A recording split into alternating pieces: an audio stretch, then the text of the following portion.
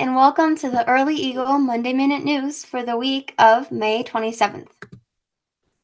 I am your host today. My name is Elisa, and I'm a Middle School ASB Historian. For Monday, May 27th, we have nothing because it is Memorial Day. So, happy Memorial Day! For Tuesday, May 28th, we have the 12 p.m. lunch bunch, 2 p.m. esports, 3 p.m. Red Readers, 3 p.m. K Club, and the 4 p.m. Filmmakers Fellowship Club. For Wednesday, May 29th, we have the 1 p.m. Art Club and the 4 p.m. Creative Space.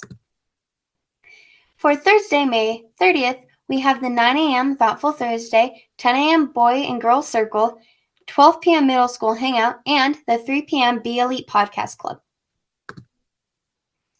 For Friday, May 31st, we have the 10 a.m. Big Bear Lake Castle Rock Hike and the 1 p.m. Songwriting Club.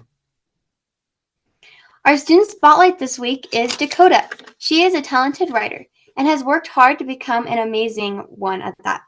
Writing is not her favorite subject, but she strives to add interesting plots, adjectives, and characters to her stories.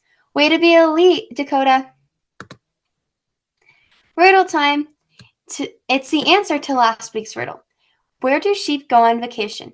The answer is the Bahamas. Get it?